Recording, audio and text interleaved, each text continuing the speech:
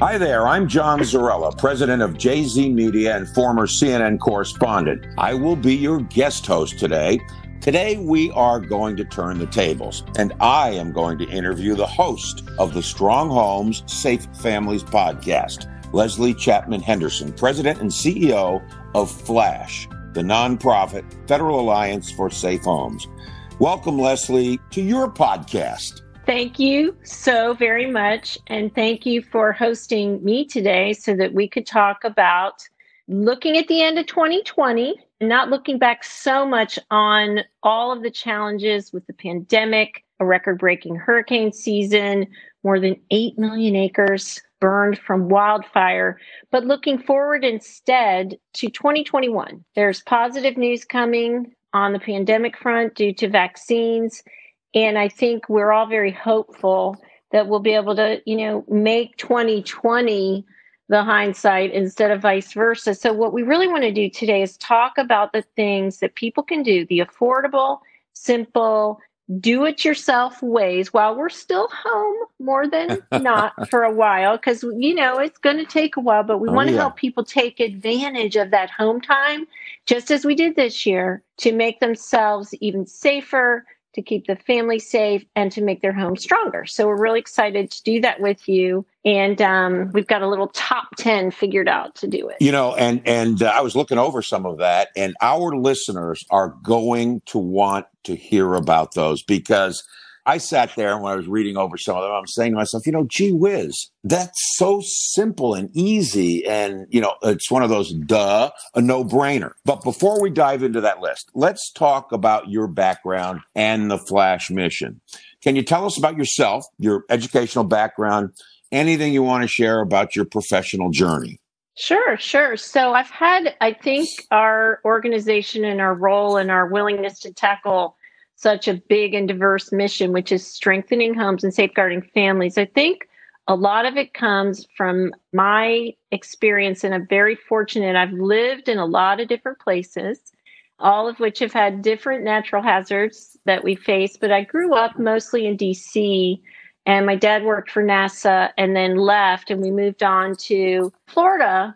But along the way, I learned a lot about hurricanes. We went through them growing up. So you really developed a passion for that kind of safety. And then when I got married, I ended up living on and near Incirlik Air Base in Turkey because my husband was in the Air Force, in the JAG Corps. So I was overseas teaching, and I've always had kind of, I think, the heart of a teacher, or maybe it's just, wanting to tell stories and share.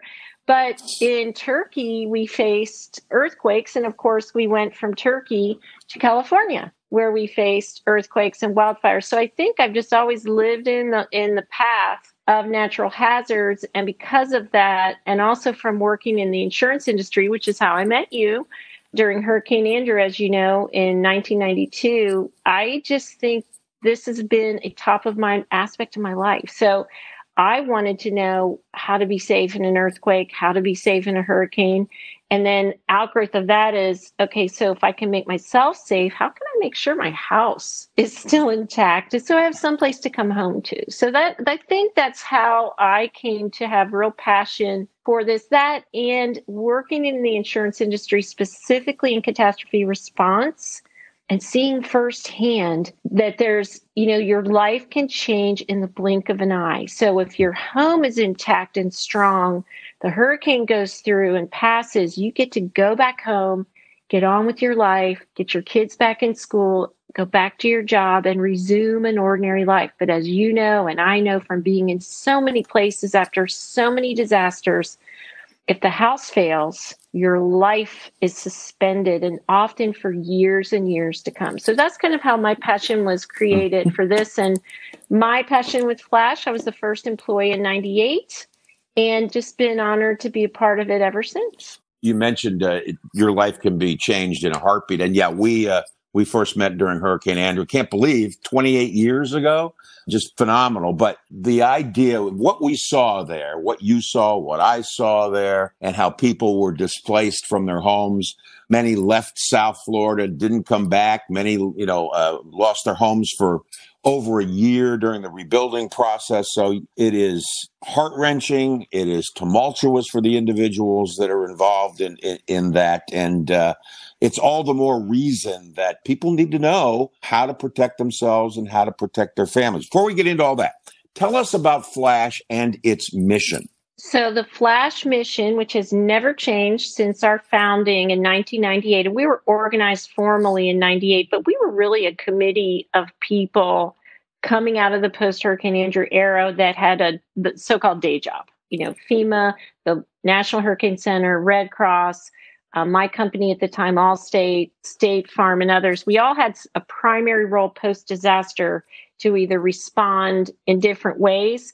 And the idea of Flash was, wait a minute, is we help everyone recover. Are they going to recover the same way? Or are we going to make a change so that it doesn't break down the same way next time? Are we going to build back the same way? Or are we going to build back better and build back and break this cycle of destruction where we build a certain way, the homes are destroyed, the families' lives are interrupted, and then we build it back the same way, and the cycle is perpetuated. So the Flash mission is strengthening homes and thereby safeguarding families. Because back to what you just said about all of the things that happen after a disaster, the key here is they don't have to turn out that way. It is not a foregone conclusion that you have to lose your house. And that's probably the most important organizing principle of our organization, which is helping people understand it's not luck. When you see a home that survives in whatever disaster it is, you'll sometimes see a caption in the newspaper that says, lucky homeowner. No, what we want people to know is it's not luck. When a house survives a wildfire, an earthquake, or a hurricane, it's because someone did something intentional beforehand. They built it right with those very specific things in mind that can make the difference. And so that's all we've focused on since that time, is getting that point across. We use a lot of different methods for doing that. We do continuing education courses for engineers and architects. We do consumer outreach with children. As you know, we were in Disney for 8 years doing edutainment to help people get it. But this point of it all is the same, even if the audience and the message channel is different each time. It's helping people, putting them in charge of their own disaster story so that they can look back without regret and they can make sure that they bounce back as fast as humanly possible. Well, and you have come up with the top 10 things that people can do for homes to enhance the safety and resilience should a disaster occur. So let's go now into that top 10 list of tips. And this is where I think the listeners are really going to be amazed at what they can do. And it's not going to cost them a whole lot. So where do consumers start? So, and we derive these, just so you know, we do a very robust business every year, business in quotes, because our information's free. It's sourced to the best minds in the science and research community, but we talk to people all year long. And so these are derived from talking to them. The number one tip is know your risk. We say this because too often consumers will tell us, oh, I don't have any risk where I live. And the truth is everybody does. There's something that you need to be mindful of no matter where you live. Often, if nothing else, it's flooding. So we want people to start their journey into a safer 2021 by finding out what their risk is. And there's a whole bunch of different ways you can do this. You can even just Google a risk name or an event name and your town and see if there's a disaster history. We have a lot of different online tools for you to do this. You can email Flash.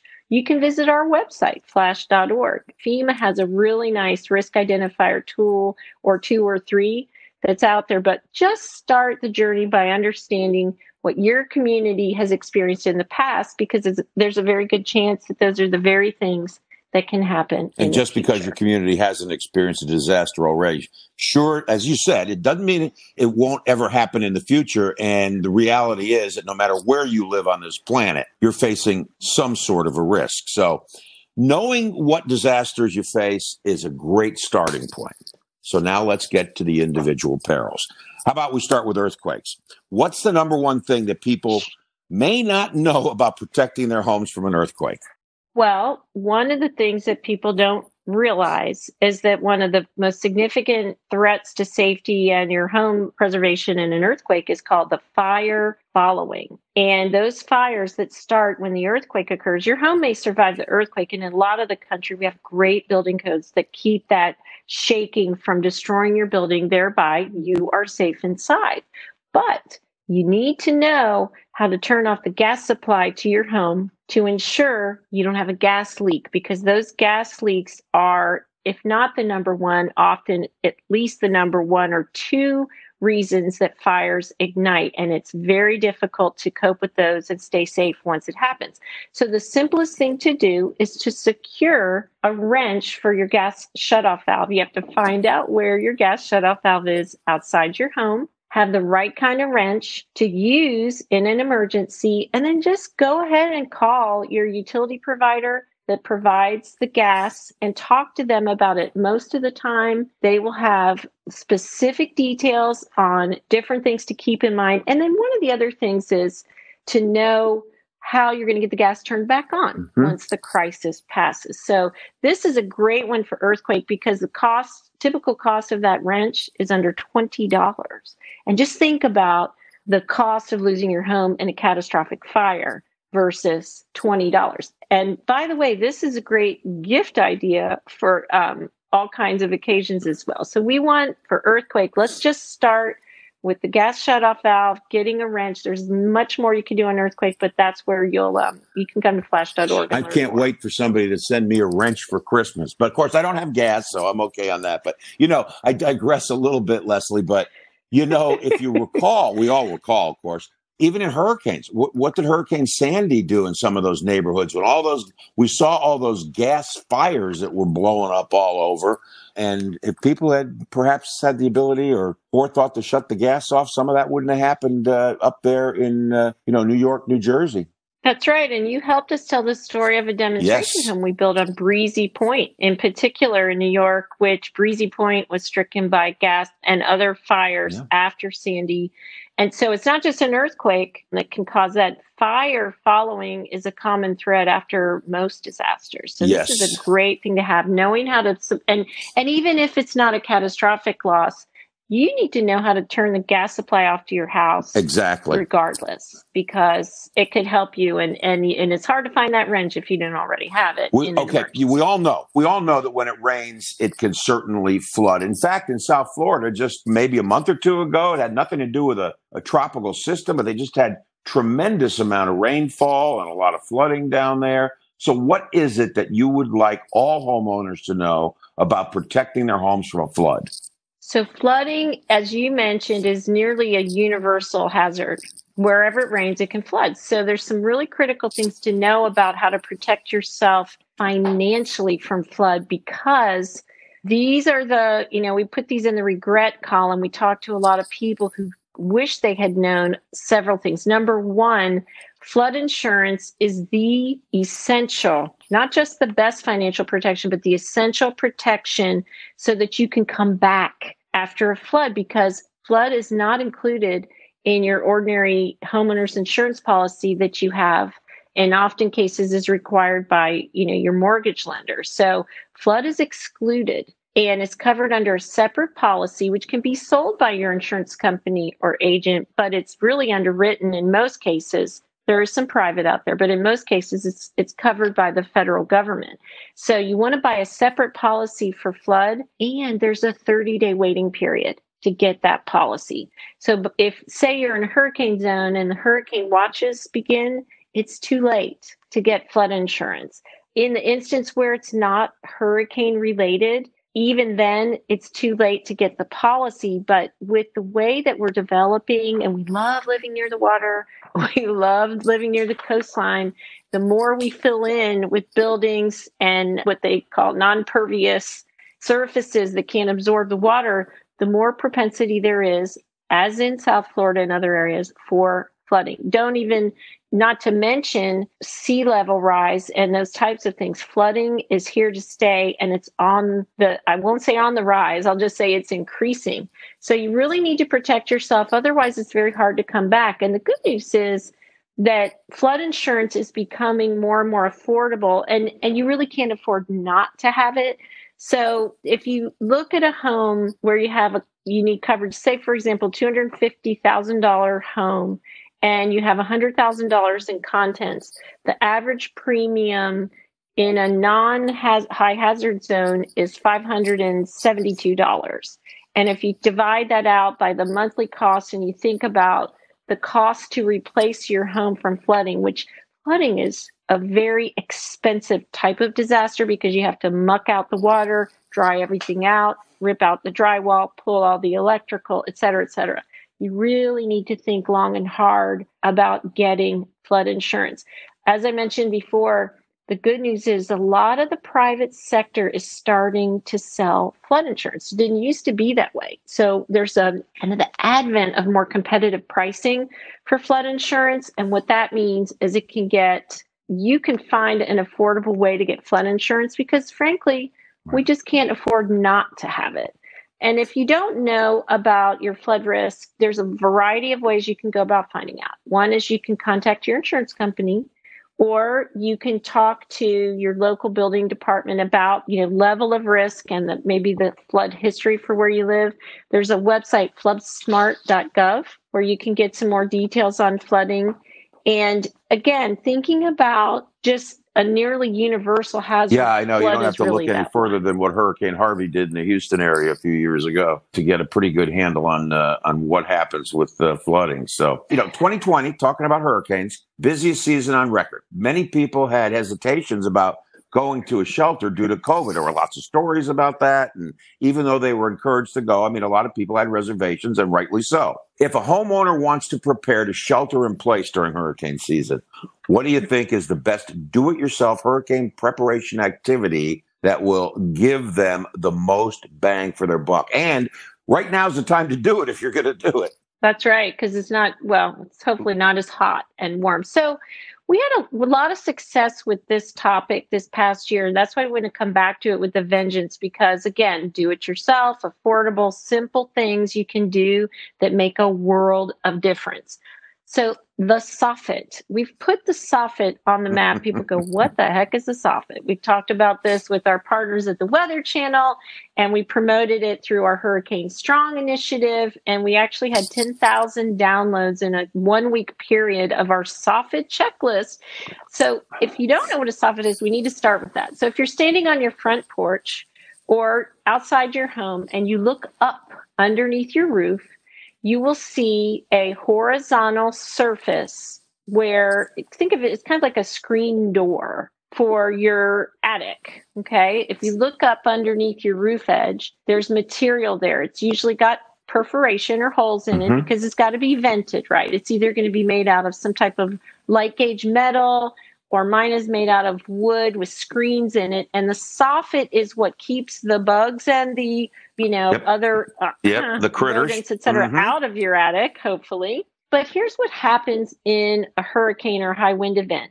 That wind-driven rain is going to come along and hit the side of your house. And then the wind is going to push that up, and it's going to knock right into that soffit. If your soffit covers are tight and well installed and reinforced, it's going to hold that water out of your attic. If it's not, it's going to push the soffit cover in. The water's going to slide up your wall, your exterior wall, into your attic. And guess where it's going to go? Right down through your ceiling into your house. Okay. So one of the things that happens is that, and that is a very frequent problem. I think it was Hurricane Charlie that we saw that happen the most. We had some, every disaster has a building performance success or failure story or 2 or 5 or 10. And in Hurricane Andrew, we lost a lot of gable ends. So as you know, we just saw wholesale garage doors of blown roofs, in. That was right? one of the big contributors. Yep. So we fixed that. I say we, lots of folks together, building code reforms, et cetera. And the roofs were largely intact in 2004 during Hurricane Charlie. So Hurricane Charlie came along, the roof stayed on, but we didn't know we had a problem with soffit covers. So we had lots of houses with a great roof intact, but inside they had ceilings full of water or ceilings that had already collapsed because they were full of water. And this is from this simple covering and its failure. So the greatest thing you can do for hurricane, the high impact, low cost activity, if you can safely scale a ladder, is to get up there with some clear, inexpensive caulk. And we have diagrams and everything, and we'll put all that in with this podcast and put some reinforcing dabs of caulk along the lines of the joints where the soffit cover is, so that you can make sure it stays very strong. And when the wind and water hits it, it stays in place and keeps the water out of your attic. There's a fascinating statistic that some of our science partners from the insurance industry, the Institute for Business and Home Safety, did a study. And when you don't protect the roof and it's not, and the water gets in, okay, and this isn't just soffit, but just the roof in general, when it's exposed and you lose your shingles, you can prevent 95% of the damage by protecting the roof and sealing it. But if you don't, you're going to get 1 inch of rain. Every inch of rain that comes in is going to produce 9 bathtubs worth of water going into your attic and eventually through your ceiling. So there's a lot of work around this idea of soffit covers and roof sealing and this whole idea, but you don't need anybody else's help if you can get on that ladder. And again, another great case idea of caulk to go with that wrench. I have a testimonial here because after Irma blew through here in Florida, on the back side of my house, I lost about 10 foot of soffit blown around to the other side of the house. I found it all. And on one side, on a side of my house, I had another 10 foot of soffit gone. So I talked to your folks and I did exactly this. I was up on the ladder after I had the soffits replaced, fixed in those sections that were missing. I went around the entire house with the caulk gun and with the sealant, and I did exactly that. And boy, those soffits are not going anywhere next time. Knock on wood, if there's a next time. So I'm your testimonial on that one. That is most excellent. Many people have heard of tornado safe rooms, but may not understand that they can be affordable. People go, oh my God, I can't afford that. But they can be affordable, and they are the gold standard for life safety during a tornado. What would you like our listeners to know? Well, again, this is one of those things people don't know, that you don't have to die in a tornado. There is something you can do. We don't have to throw up our hands and be fearful, because there are 2 different things. They have slightly different names. There's the tornado safe room and then tornado shelters, and that marketplace and the product lines, et cetera, have really come a long way and become highly affordable. Like any innovation, remember, well, now I'm going to date us yet again, like I did by talking about Hurricane Andrew. But remember, even when calculators first came out when I was a kid, remember how big they were and how expensive they were? And now you can get a calculator for $2 phone, and it works just fine. So tornado safe rooms, they came out. I think the first research project we did on them and to raise awareness was in 1999, but they'd been around since the 80s, and they were expensive at first. You're talking $10,000 to $12,000, et cetera, concrete block with rebar reinforced, and that was really the only method. Well, now there's a full line of different product choices for tornado safety that provide what's called near absolute protection, which means that inside that room, you have the highest probability of being protected from injury and death. And this is for winds that can go up to as high as an EF5. So it's an extreme safety bunker. And a small 10 square foot residential shelter can cost as little as $3,000. There are even some that I've seen online. I wouldn't be able to do this because you have to put them underground and then crawl inside. They're pod-like that can even drop down below $3,000. But if that's something you can do and you're comfortable being enclosed in a pod-sized space, there's a way to survive a tornado, even the most severe. So that's one of the things that if you live in tornado country, and that means Tornado Alley through Texas, Oklahoma, and Arkansas, as well as Dixie Alley, right? In the South, we get plenty of them here where I am in the Florida Panhandle and in South Georgia and up Alabama. So a safe room could be your penultimate. 2020 was also a record-setting year in California and the United States as a whole. More than 10,000 structures were damaged or destroyed in California alone. But we know it's not just a California problem. I was out in the great Northwest this summer, And, you couldn't see a quarter mile in front of you in Oregon because of the smoke from the fires they had, not just in California blow north, but in Oregon as well. So, many people think there is nothing they can do to save their homes from wildfires. The number one do-it-yourself project a homeowner can do to mitigate against wildfire may surprise some people. Tell us about it. Yeah, well, it's all about the great outdoors and the outside, and you don't have to have any particular skill. You probably just need a rake and some clippers and a shovel and some garbage bags to get rid of the debris. So think of it this way. Fire cannot occur without three elements, right? Air, heat, and fuel. Well, we can't do anything about air. We wouldn't want to, and we can't control heat, but fuel, okay? Fuel is the piece we focus on with wildfire prevention and removing fuel. What's fuel in a wildfire? Dead shrubs, dead limbs, what we call ladder fuel from shrubs up to treetops, and all of those different things that ignite and carry the fire and allow it to continue. So what we want you to do is to create a defensible space around your home where the fuel is either interrupted or broken by the different things you can do to either through irrigation. And there's different, we used to advocate for defensible space just in general, but the research community and the fire safety community has even taken it a step further, where now there's 3 different zones in your defensible space that you can create with very focused activity. So zone 1 in your defensible space is closest to your home. Okay, so you go out 30 feet and you make sure that you, first of all, you have enough room if the fire department has to come in and bring their equipment so that they can bring in the hoses and the water supply to put the fire out. And inside that zone, you want to get rid of anything combustible that you can. You can choose different varieties of plants. Sometimes natives are better, sometimes they're not. You need to talk to your local folks and find out what the highest water content plants are if you're going to landscape around your house, and use those because they're the least prone to ignite and catch fire. So you want to clean all that up, have space for the defenders to come in if they need to, and also have irrigation. Sometimes people just get rid of the shrubs altogether and replace it with rock gardens. You see a lot of people going with, xeriscape and stuff like that. So zone 2 on defensible space is 30 to 100 feet out. Not all of us have that much space around our houses, which is why it's so great that it's zoned now. And again, you want to use lower flammability plants that are lower to the ground. When we say ladder fuel, we don't want it to catch fire and move, the fire up the ladder.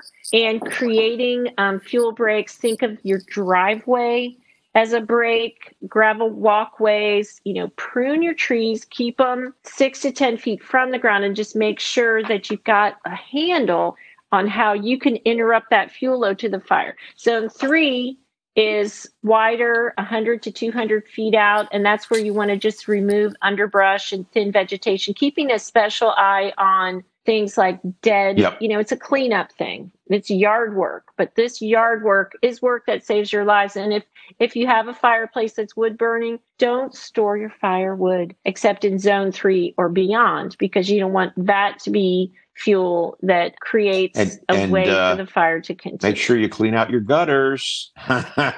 Absolutely. And keeping your gutters clean, you get a twofer out of that, because keeping the gutters clean, and there's a lot of nifty, inexpensive tools for gutter cleaning now. That there's some great, one of our partners is Lowe's. I love their videos on how to clean your gutters and the new tools that make it easier and a lot safer to do it. But for high rain events and for flooding events, you need those gutters too to move water away from your foundation. So you get a twofer. Of course, I use my hands when I'm up on the roof cleaning my gutters out. Of course I do, right, Leslie? I'm not answering. I hope you have on gloves at least. The Northeast just experienced one of the biggest blizzards we have seen in years. What can you share with the listeners out there that will save them money this winter? So this one is, we kind of came up with this years ago because it covers all the bases. We want you to foam, dome, and drip. Go to your big box store and buy some insulation. It's $1 for 6 feet of that styrofoam insulation. It's already got the slice in it, and use it to foam over your exposed pipes around your house. Because then you can keep them from freezing. Because as we know, once they freeze, they expand. And once that happens, you're on your way to a break. So that's the foam. Dome is buy some of the little housing covers. They've got a little hook inside, right? So you take them, and it looks like a miniature styrofoam cooler, right? It's just a little dome that you put over the faucets, and you use the hook on it. You hook it around the faucet, you place it over, and you just twist the wing nut, and it keeps those nice and warm too, because that's another place where they can freeze. And last but not least, go and put a very tiny drip on your faucets to keep water moving through those pipes, because moving water is not going to freeze as readily as water that's sitting still and expanding. And so if you foam, dome, and drip, you can save yourself a very expensive and potentially dangerous headache. Well, that doesn't cost much at all. That's terrific. You've given us some great tips there on all these perils. Is there anything else that consumers should know? Sure. So tip number 8 is really critical, and this applies to any kind of different peril you face, and that's to have a ready home inventory. In an ordinary house fire, what are you going to do after the fire? You're going to file an insurance claim. What do you need to do that? You need a list of all your belongings. You don't have to do anything fancy to do this. Take your phone, put it on video, walk through your house, get close-ups of serial numbers on all of your electronics, talk about when you got them, what's the brand. You can either do still photography or you can do it on video, and then you could just cover all the bases with one little file, put it up on the cloud so that it's easily accessible. You may never need it, but it's a great thing to do in January, especially after the holidays, because a lot of us get gifts that are, maybe a new camera, different things that are covered by your insurance, if you have the documentation and can file your claim. So create a home inventory, store it on the cloud, and make sure that you keep it current. That's a really nice, important one. And that's something that we just tell people, put it on your calendar and make sure you do it every 6 months or once a year, and stay there. So once you've done your inventory, this is tip 9. You might get a question that you're thinking of. I wonder if I have enough insurance. If say you have, I lived in the Middle East, for example. And so we used to go down to the merchant row and look at and bargain for beautiful carpets. Well, fast forward many years later, some of those carpets are worth significant amount of money that would not necessarily be covered by the limits of my policy, right? So as you do your inventory, look for those things and make sure you don't need a special rider on your policy for something like a carpet. Maybe it's a piece of art. Maybe it's a jewelry item. And the way you find out if you have what you need is by having a checkup. Call your company or your agent and say, I want to go over my deductibles. I want to go over my coverage limits. Hey, I got this new thing, or hey, I sold that thing, or I handed something down to my child, and make sure your policy lines up behind your belongings. Again, reducing and eliminating any kind of hassle post-event. Because if you've been through a disaster of a house fire or some kind of mega wildfire or any other disaster, it's already been traumatic enough.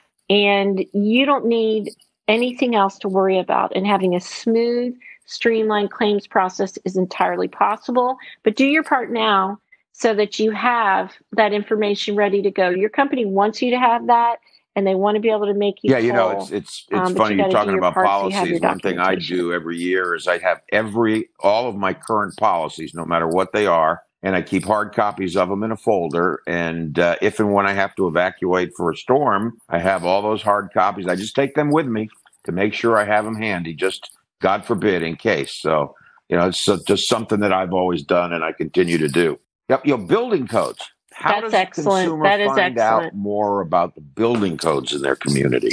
So topping off our top 10 list, we want people to figure out what building code was used to build their home, kind of the recipe, so to speak, for the construction of their home. And we're doing a lot of work in this arena because we did a research project in 2017, a national project. We talked to people in focus groups, and then we did a lot of what they call quantitative research to validate. And what happened is we proved what we suspected all along, which is number one, people don't understand what a building code is and how important it is to how your house performs in any given disaster. They couldn't tell the difference between a building code and, say, a historic preservation rule or zoning, which is the use of the land, right, and the planning rules. So we want people to know their code, because the other thing we proved in the research is that they're not worried about building codes because they're absolutely certain that they don't need to worry because it's being, quote, handled. People are unfortunately very highly confident the building code is not a concern because they can't fathom that anyone would be allowed to build them a home without the ideal set of construction standards. And unfortunately, that is not necessarily the case. In the U.S., our building code system, and we have been working very diligently with FEMA and other partners, especially during the last 3 years, to analyze and research and document this, but only a third of the United States, the communities, the jurisdictions, cities, towns, and the like, have the building codes they need for the specific disasters where they live, which means 2/3 of the United States is without the protection of minimum standards that directly address tornado, hurricane, flood, earthquake, wildfire, etc. So what we want consumers to do is start by finding out what they have in terms of their home, because there are some ways to retrofit. And the great news is, through our work, we've created a transparency tool that they can look up their code. So we have a website called inspecttoprotect.org, and it's backed by, and everything we do, John, as you know, is backed by us and our ability to field those specific questions. We want them to check and see, okay, go look at what your code is. When they do that, they're going to get a very nice, simple readout. It's going to be red, yellow, green, or black. And if it's black, it's because we don't have the data. And that's going to be one of our challenges in the years forward, is to get all that building code data in, because it doesn't exist in any kind of organized way, but we're slowly gathering it. I bet you can guess that red means there isn't a code where you live. And that's very common, especially, unfortunately, in places they just don't have the resources often to adopt and administer building codes, or it's maybe very rural and they just have other priorities. Yellow means you have a building code in your community that's used, but it's out of date. They're not keeping up with what we call current model codes, which is kind of like not updating your phone. And as we know, if you don't download those updates, what happens to your phone? Crash, right? It stops working. Green means you have a current code that's being used in your community. And hopefully, whenever your home was built, it was being used as well. So you've got to really get, we want consumers, as we said at the top, we want them to take charge of their own disaster outcomes. And you do that by being informed. And that building codes are minimum. So if you don't have a building code, you're not even in the first floor, right? You're below the minimum and it's below standards. And we really want them to know about that. And once they get there, we can help them with the information about the kinds of things they can do, like strengthening a soffit cover, or maybe you need to get some hurricane shutters, or maybe if you live in a seismic zone, there's some plywood you can put in the basement that can be well attached, and that's called bracing your cripple walls. And that'll keep your house from shaking, off its foundation. So there are ways to overcome it, but you got to start by knowing what challenges for the future that you want to leave with our listeners today?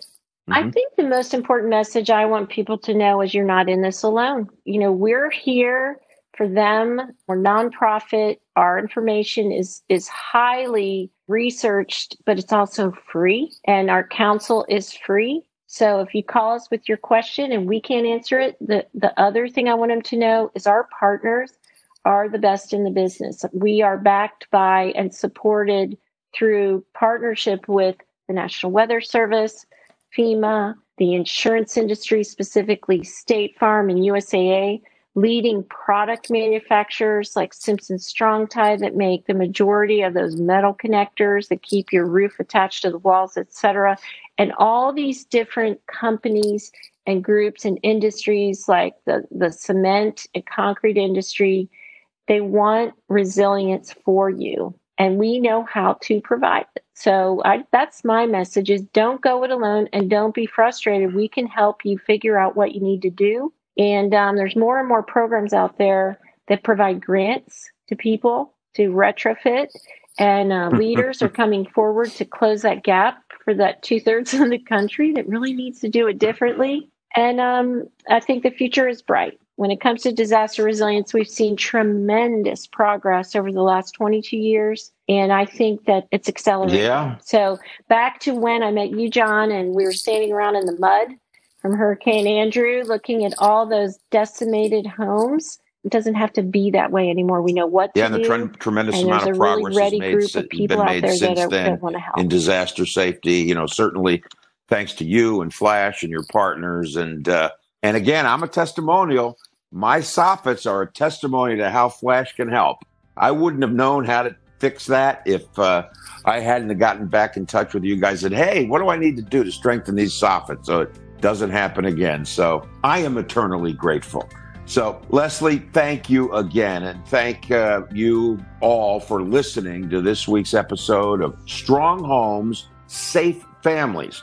You can email us at info@flash.org or call us toll-free at 877-221-SAFE. That's 877-221-SAFE or 7233. Please don't forget to subscribe, rate, share, and provide a review on iTunes. Until next time, for Leslie, for the entire Flash team, I'm John Zarrella. Have a happy new year.